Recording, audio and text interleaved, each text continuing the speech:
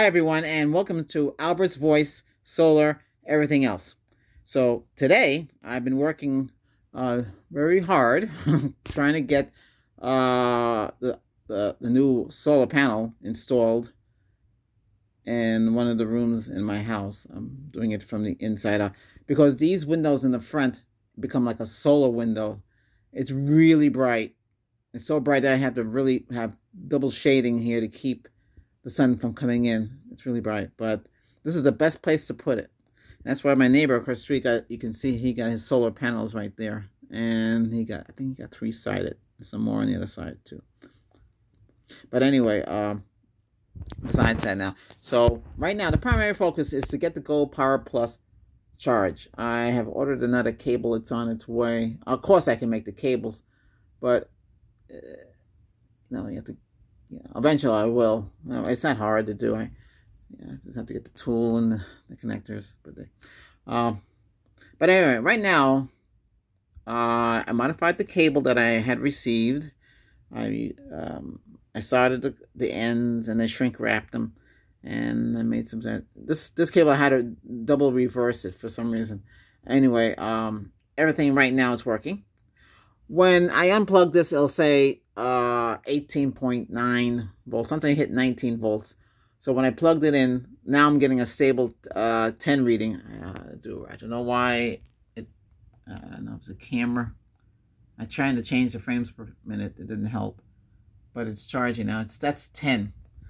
So that's 10 volts from the 8. So it's down by 8.9 down. Now there's a device. I have it.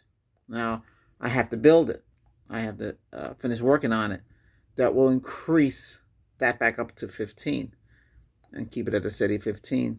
So, but unfortunately, you know, that will be another video, and you'll get to see that. But anyway, getting 10 volts. It's charging. That's the main thing. I'd like to charge 2 of them at the same time. I have to wait until I get some more parts coming in, and I'll have to charge 2 at the same time. Okay, let me give you a little lesson with solar power. Okay, that's the panel up there, by the way. Okay, so if you have 100 watts, you're going to get 60. If you have 80-watt panel, you're going to get, you should get at least 50. Oh, 55. You know, it depends on the panel. If you have 60, like in my case, I have tested out with the multi-tester. I'm getting 46.9. It's almost 47. It's not bad, though, from a 60 watt panel. And then inside the vehicle, at my 55 watt, I'm getting 45 out of that. I think it's 45.6. Okay, so as you work your way down, you see where we're at. Those that got those Harbor Freight panels, the 13 watts, you're looking at like what, 6.5. If you get that, that's, you know, you're gonna get about half or less. You know, you should hook up to a multi-tester and see what you're really getting. You know, it's a shame. They should have made that 20 watts, but even 20 watts, you know. If you're gonna just charge this, that's all it's gonna do. You can't really hook up too many things to it. You know, it's gonna trickle charge. It's gonna take a long time. Even this is good because other brands similar to this, same specs too, by the way, they recommend 50 or 60. You could, or you know, like in this case, you can go up to 120. I wouldn't go beyond that for these. So, you got a human walking by. But anyway, that's all I can really recommend. So right now, so if you know, if you get the 13, you know, I know if you get another 13, they make it 26, and they'll make it you know, you can do your math. Then you'll get like, you're close to what you originally wanted to do, 13, like almost 13, 14. You have to, you know, just figure it out. But it's like a live show. Yeah, it is a live show. But yeah, I just want to give you a little heads up about that stuff, because I don't, you know, because I think Harbor Freight, you know, they do charge a lot. You can put that money to one side. If you get the portable panels, I tried. Actually, I tried one. I wasn't too impressed with it. I was trying to use it in the car. I was trying to use it in the side panels. I put it on top of the back hatch door. Oh, well, actually, the cargo door. And it did charge, but it's slow. Slow. You're looking at that. What are you looking at? About because the 20 watt will give you like 10 watt, and 30 watt you're gonna get like 17, maybe 20. You know, it depends. You know. No, you get no. I took that back. You get 15, between 15 and 17 with 30. Yeah. So this. Okay, so here now we're getting 10 volts going in from an 18 volt panel. So that's it. But I wanted at least 15 volts straight. So that's what I'll work on. But and then any other panels, like you just work your math. You know the wattage. Okay, so that's about it. You guys have any questions? Let's see if this is getting hot. So right now, that one is it didn't have any bars. It just had the picture of the battery, so not completely dead. This one is doing heavy duty. Well, this one I was using it for solder. I was soldering with a 60-watt solder gun. Then I have these two bright lights on. But the temperature on that was rising because as the solder gun got hotter, like that. So, yeah. So at least we know we can use solder. We can actually use it for projects. Well, hey, if the power goes off, you can keep yourself busy. All right, this is a short video.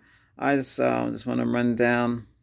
The next video I'm gonna open up the emergency pack. I know that is a power bank in that the GoPower bank.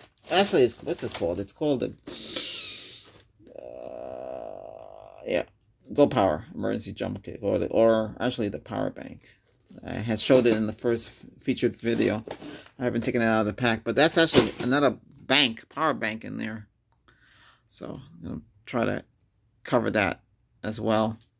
But this is just a video to show you that the modification. Now, when I unplug this, I can take that off and stick it on that. That's the goal. Right now, that's held on by Velcro, by the way.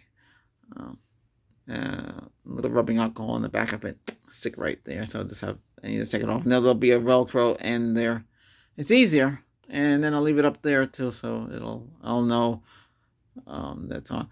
I like to get I want to get another meter that tells you the amperage, the full watts, and what I have to do. That's the next one to get. I think that one I have to have a special kind of